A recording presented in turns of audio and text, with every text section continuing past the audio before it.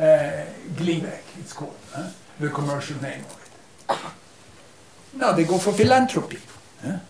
And what should Daniel Vasela, the head of Noviartes, what should he do when he finds out that large part of the middle-income countries now, Vietnam, China, Brazil, Mexico, where most of the people live, they can afford to diagnose the leukemia, but they cannot afford to pay the patent cost for the new drugs. This is not settled. The Indian court, someone started to make a generic version and broke the patent, and they were brought to court by Noviartes. India Function, a foreign company, can bring people to court, and the court very cleverly referred the case to the World Trade Organization. And it's not settled yet. They didn't say it was right to break the patent. They didn't say it was wrong to break the patent. They referred it. Because what we need today is some more clever business models. You know? There's no way we can have good drugs which are not being used. But on the other hand, I don't complain that these pharmaceutical companies are greedy. Because as far as I know, Mercedes and Volvo doesn't provide ambulances to Africa. But they are badly needed. Neither do Land Rover. So what can we expect that they do? I always regarded the market, the free market forces, the corporate sector, to be like the horse on the old farm. It was the horse, the force of the horse that brought food on the table. And my grandpa taught me to be very polite to the horse, never talk bad of the family's horse, you know, to pat it. We didn't eat the horse, you know, it was sacred almost, the horse. But one thing they never did with the horse, they never asked the horse for advice. They never let the horse decide what to sow on one field or the other. That's how you should deal with corporate sector. Respect them for what they are good at, but it's our responsibility who are outside, who are in academia, in government, in non-governmental organizations, to set the rules and regulation in which they will function. And here, high-income country, cochlear implant. Deafness is fading away in Sweden with screening now at birth. And the right for everyone to have bilateral cochlear implant before the age of 1. It costs about 30,000 euro, 20,000, 30,000 euro on each side. So it's 40,000, 50,000 euro, just the device. Is that a human right? Does every deaf child have the right to that? No. It's quite provocating now how to handle this in the world. And this is also a breakthrough. It's not that sort of, you know, this pharma industry will do a little improvement cunningly and try to earn money on something which was not really good. This is good.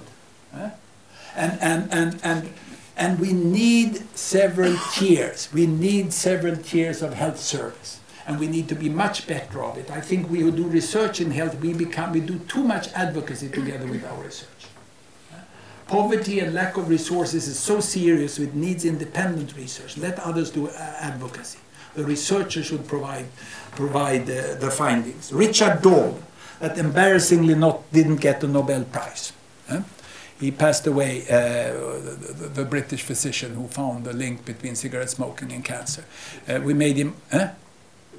It was here, yes. And he gave a lecture, he became honorable doctor. And he said a researcher should never communicate their own finding to the society because they always have a conflict of interest with their own study. And basically they just want more funding. And they're going to tilt the results that gives them more funding. The results of research should be communicated by a smaller group of each area of research which are not involved in the crucial studies. So the most important thing is to provide the good research independently, and then it will be conveyed. And that was, to me, it was very interesting thoughts. And how do we understand the world? We still talk about developing world. This is UN's regional classification 2010 in the excellent publication about child mortality, which has been done. And Tessa in UNICEF is leading this group. And she says that developing countries and developed countries, it's countries like Korea is a developing country, Singapore and Qatar. The fastest developing, the healthiest country in the world, and the richest country in the world. What is the intellectual content of this? It's rare mirror from colonial time, you know. And in developed countries are countries like Albania and Romania. Yes, Albania and Romania have a huge human resource capacity, but a messed up economy at present. So it doesn't make sense really to classify the world in this way. So we need really to get another way of doing it. And because China is a developing country, they get money from Global Fund. You know Global Fund? I liked Global Fund when they started it. It's like an insurance system that people get the good drugs. Then they picked not the drugs I wanted.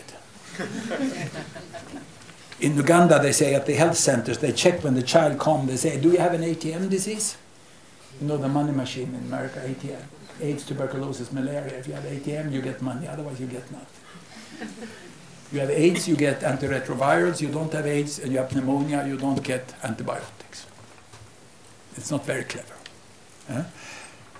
And China get hundreds of millions of dollars each year to buy drugs for HIV and tuberculosis. And this is what they accumulated in the foreign exchange after Deng Xiaoping started market economy. Nothing happened here, and we're still regarding them as developing country, and then this happened. I tried to add the last numbers, but my old PowerPoint, the graph didn't cover them. China accumulates $1 billion a day.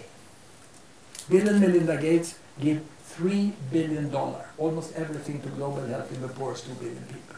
That China accumulates Monday, Tuesday, Wednesday. Why give China money? It's so ridiculous. It's so ridiculous. Because they have money. They have the entire aid in the world, the entire aid, development aid, which, by the way, I have also to compliment Britain and the Prime Minister in this pressed budget situation to stand out as an example and maintain Britain's commitments. It came as a surprise, I could say. It came as a surprise, but nevertheless, respect. That was very good. It was a sort of steadiness of Britain, which we greatly appreciate, because it stood out as an example. It was more than the money you provided, because it was others. Yeah, Cameron, this right guy, didn't cut, so how could I cut? It really, by not cutting, he generated much more money around Europe, I can promise. And China get money. The whole health aid in the world, what is it now, 10 to 15 billion a year. It's 2 weeks in China. 2 weeks they accumulate that. And we continue just because they are developing. They are very cunningly, they call us developing country. They give us aid. We buy Volvo now with the... Now, how could you be so dumb?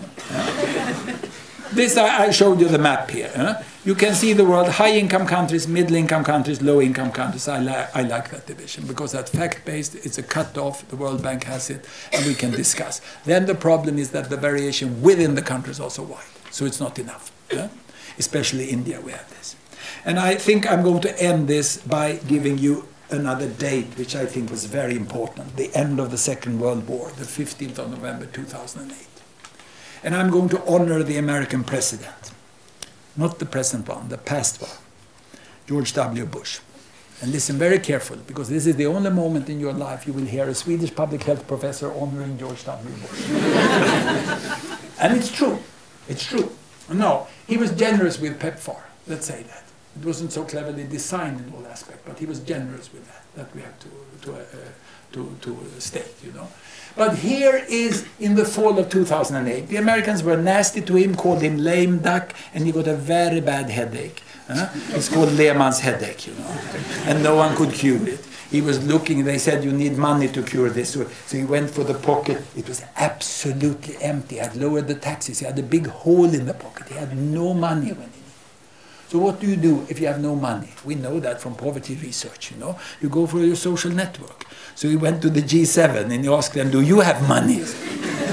And the Japanese, the guy here, he panicked and said, no, we have nothing, absolutely nothing. We have twice the debt of you, we can't help you. Not even think about it, you know. And George Brown, he talked about Northern Rock, you know. That was the only thing he was saying, Northern Rock all the time, you know.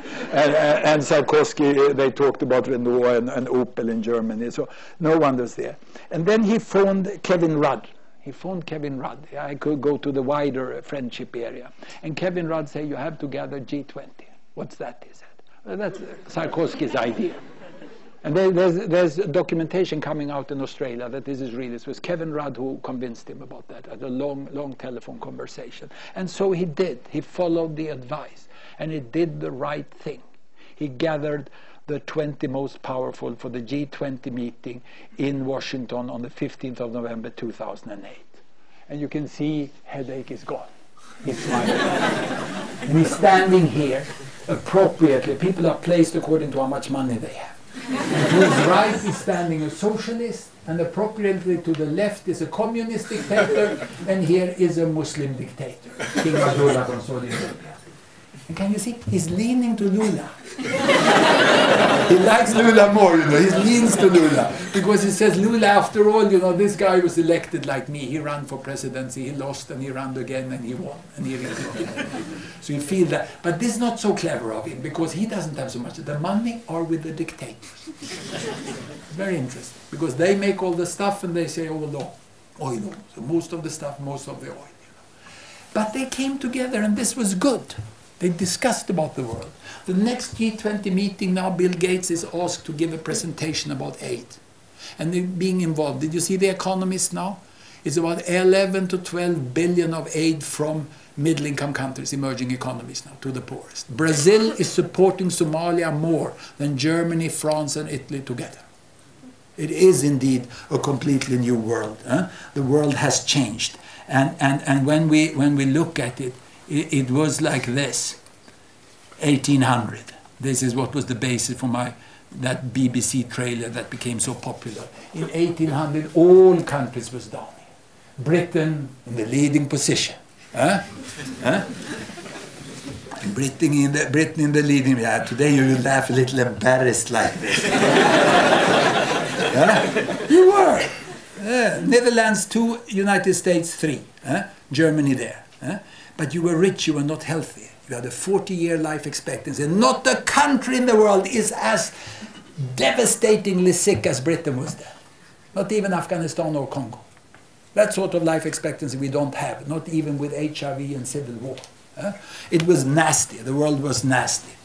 And then it happened like this, that the West Europe got rich first, and then came the science, you know, and then the policies, and then they got healthier, you know. And those who didn't get independence, they didn't get better. But when they got independence, then they went up like this. And here, look at the red bubble there. Mao Zedong dies here, and then Deng Xiaoping takes it here for money. He goes this way. And this is the world today, and it's a continuous world. It's not divided. The graph I gave you, you can try to make a line. Take that graph. It's free to download from our webpage. You're allowed to print it as you see fit. You're allowed to sell it. It's Creative Commons buy. You can make posters, sell it, and earn money. None of you laugh. This is how you work on the internet. On the internet, you know, on the internet you should provide things free. You know, and you should. If someone wants to print a poster for our webpage, go and do it. Earn some money on it. Yeah, you're welcome. It's a new way of thinking on it, and it works. Congo, Afghanistan, still down here, but more than 40 years. India, they're up. Part of India there, other parts of India there. Bangladesh poorer, Vietnam up here. You see the leftish countries, they're on this side, they're healthier than they are rich, and the rightish one are down here, you know. And then they continue. If you want to draw a line between the developed and the developing world, it's more or less here, isn't it? And then you have the Czech Republic on one side and the Slovak Republic on the other side. How luckily that they split it. There is no such thing as two types of countries in the world. It's gone. Forget about it. Upgrade your way of looking at the world. You can indeed use Gapminder's webpage for this. We have this. This is the graph I told you can use, and we call ourselves Mind the Gap. We are very grateful to London, you know, because this is a very good thing. We thought it was good, so we are gapminder.org, you know, and upgrade your worldview. And remember, if Bush did it, you can do it.